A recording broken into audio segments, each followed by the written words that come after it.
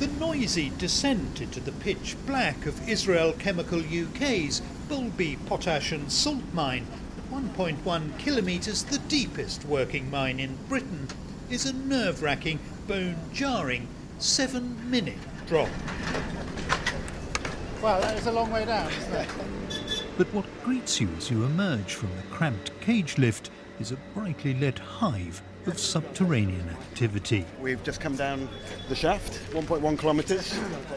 We've got about a 600-metre walk now. Leading the way through the warren of shafts, passageways and tunnels is the director and senior scientist at the Boulby Underground Laboratory, Professor Sean Paling. Take about 10 minutes to get to the underground lab.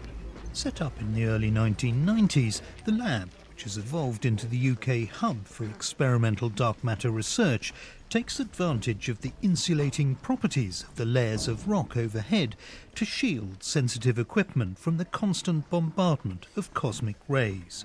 White noise that would swamp the subtle signals astrophysicists are looking for. Just entering now the current underground lab. The lab itself fits snugly into the rectangular contours of the tunnels we've been walking through. It's almost as if someone had flipped a series of oversized sea containers onto their side and slid them end to end into one of the worked out shafts. Inside, though, it's bright and clean, and arranged all along one wall are a series of experimental machines and tanks that reads like a chronological history of dark matter detection. So this machine here and this machine here are both part of a project called Drift. Up there are two detectors that are part of the Zeppelin project, and these are the newer batch of detectors. But it's no longer just about dark matter detection. Increasingly, other branches of science are realising the potential of Boulby's low-interference environment. So what we're looking at here is applying a technique known as muon tomography. In an annex at the end of the lab, Sheffield University's Professor Lee Thompson's investigating whether another kind of particle detector that tracks muons could be used to monitor carbon dioxide stored in depleted oil and gas fields as part of a future carbon capture and storage programme. It essentially can be thought of as a sophisticated X-ray, so we should be able to essentially say something about how the carbon dioxide is moving and how it is impregnating that depleted oil field or gas field.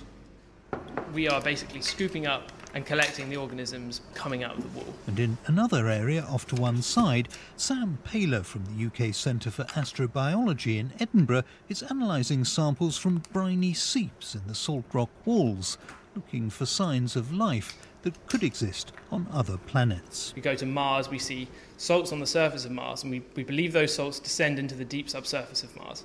So the more we learn about the environments here, the more we learn about the organisms that live in the similar environments on Earth to those we think are in the subsurface of Mars. It looks like a test tube with some dirty water and quite a lot of salt in it. Yeah, it's just, you know, you find life in the strangest of places.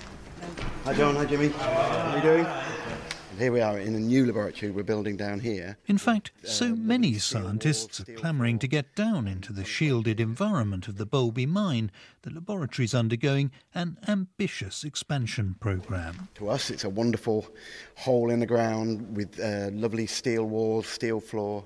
It's on its way to being a great science lab. And it is literally hewn out of the rock, isn't it? Yeah, so it's a cavern that the mine have dug for us, and we're about to line it with clean room walls and a floor, and then everything we need to support the experiments and the science we want to support down here. And what will you be doing? We're going to carry on doing the stuff we're doing in the current lab and more. The science that you can do in underground labs is growing and becoming more and more diverse, and so this should keep us going for the next 10 years at least.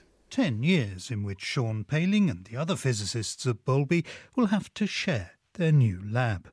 But then, for an increasing number of sciences, it seems, getting down in the dark, quiet depths is the new black.